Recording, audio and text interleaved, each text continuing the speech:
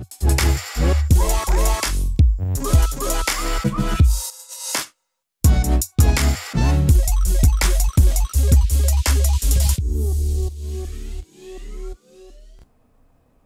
everyone, this is Nate coming again with another awesome voltage video, and today we're going to be talking about how to easily set up a BTCPayServer crowdfund page with voltage in about 10 minutes. So let's hop right into it. First thing we're going to do is we're going to go to voltage.cloud, and you're going to see the home page here. Go ahead and hit login in the upper right corner. And we are, if you don't already have a voltage account, go ahead and click sign up. And here is where you're going to want to put your email. I just made a new email for this purpose, just to show you all the steps. So we're going to go ahead and register. It's going to send us a confirmation code. There it is. I'm going to toss that in there, register.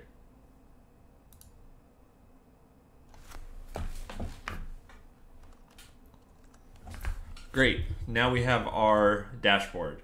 So you are free to sort of click around, see what you can do on your new voltage dashboard, but for the purpose of this video, we're going to go ahead and click nodes.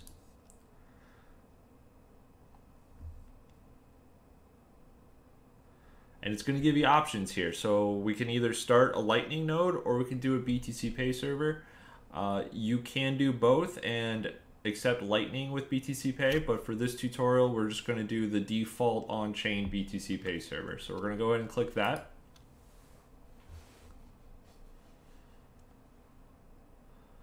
All right, so this is a 7-day free trial, and then it's $6.99 per month. It's important to remind everyone that that includes unlimited stores, unlimited apps, unlimited transactions. That's a flat cost no matter how much you're using it. It's very, very different compared to something like OpenNode that charges you a percentage every time. So go ahead and click Create Your Store. Now it's going to ask for a store name. This is something that is only for your purposes. The outside world isn't going to see your store name. This is just to help keep you organized. So like if I'm starting a crowdfund for a Little League baseball or something, I could say Little League Baseball Fund, whatever. If I have a node with voltage, it'll be in this list. This will automatically connect them together. So you can use your voltage node on BTCPay. We don't have a voltage node running right now, so we're just going to leave that blank. And then it's going to say create a Bitcoin wallet for your store. So this is, do you want a hot wallet as part of your BTCPay server? You can do this. It's really easy. You generate keys and you write them down, you know, your seed phrase, and you write them down. I prefer to be a little bit more secure. So we're going to be doing that a different way. Again, you can do that, no problem. Feel free to experiment. But we're going to go in and we're going to say, I'll create my own for now. And then we're going to create the store.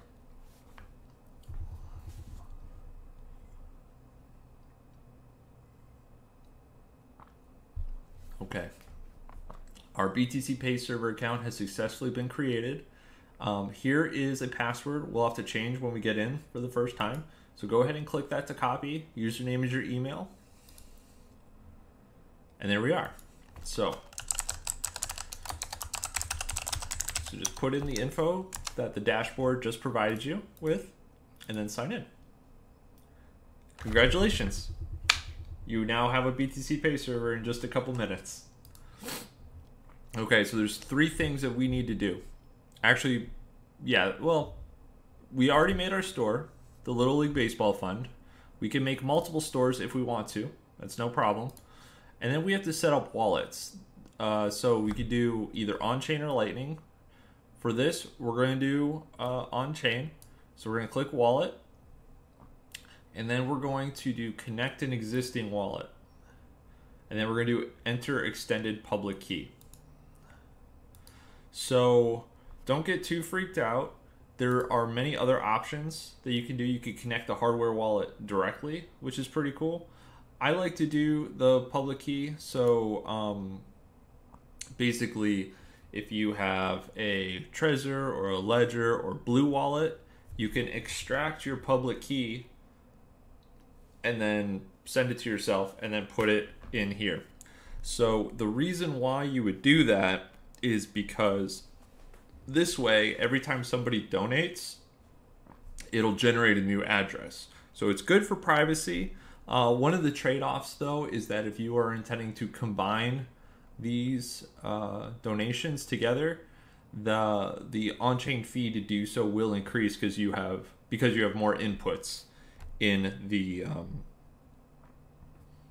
transaction. So keep that in mind. I'll show you here in a second how you can combine.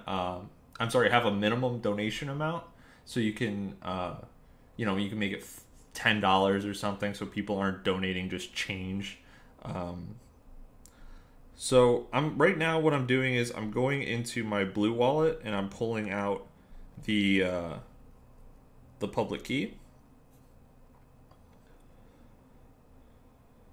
Again, you can do this with a hardware wallet.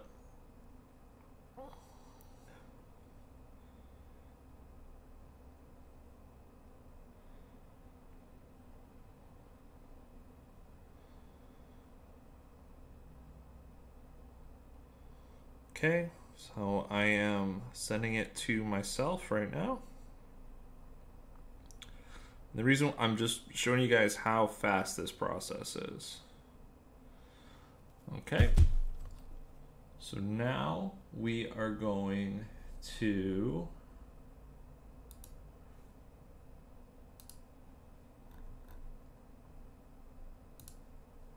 so I got it here. All right, I'm gonna turn the monitor back on. Okay, so we're gonna paste it in, hit continue. It's going to say, okay, these are the addresses that are coming up. Are these correct? So go ahead and compare the addresses your wallet is generating to these to make sure they match, and then hit confirm. All right, and here we are. We just set up the wallet that we are going to get paid to through our crowdfund. Now that that's set up, we can go ahead and click New App. And it's going to say app type, point of sale. So if you have, a bakery or something, that's what you would use. In this case, we're going to do crowdfund. And we're going to name it Little League Crowdfund. Create. Great. So now we have the name. We're going to need a title. We'll just make the title the same thing, right? And a description. Help donate to the Little League squad. I don't know. Whatever. And then you could say if you want donations denominated in dollars or Bitcoin. Obviously, you're going to get Bitcoin. So, depending on what your audience is, they might want to see dollars. They might want to see Bitcoin. Go ahead and just change it to BTC if you want. I'm going to leave it USD for now. We'll say our target amount is $1,000. That sounds fine. You can have the goal reset every month. We're going to make it public. We want everybody to see it. And then, there's a few other options here you can change. And then we're going to add an item. So this is going to allow people to type in sort of what they want. So we're going to go ahead and add your first item. Title, we'll say contribute. Minimum $5. And you can add an image, you could do text, you could add any of this if you want to. Just go ahead and save changes. Okay, so that should be enough for us to save our settings. And now we can click View Crowdfund. So go ahead and click that and we'll see how it looks. All right, so Little League Crowdfund, currently active. We need $1,000. We haven't raised anything yet. We can hit contribute here and it should let us put in at least $5 worth. So we'll just say, let's say we'll do 20, okay? And then we'll hit continue. And there it is. And then as soon as somebody pays this, it will start filling up the bar. And remember, this QR code is directly into your custody from the wallet that we just set up a few minutes ago. BTCPay Server holds no funds. Voltage holds no funds. This is simply an interface connecting you with the person paying you. All right, now since we have this all set up, when we hit View Crowdfund, this is the link that you are going to either share with the world, or you are going to have a domain redirect to, right? So you could have blah, blah, blah, like littleleaguefund.com or whatever, and then share that out with people and have that redirect to this. You could do that on your website configuration, cPanel and whatnot. So that's what you share with everybody. So that's it for this video. If you would like to use Lightning Network also, you are able to do that if you have a node at home, or if you're running a voltage node, it is fairly simple to connect. But in this video, I wanted to just show everyone how easy it was to just get an on-chain crowdfund going with voltage. And that's it for me, guys. Have a great day.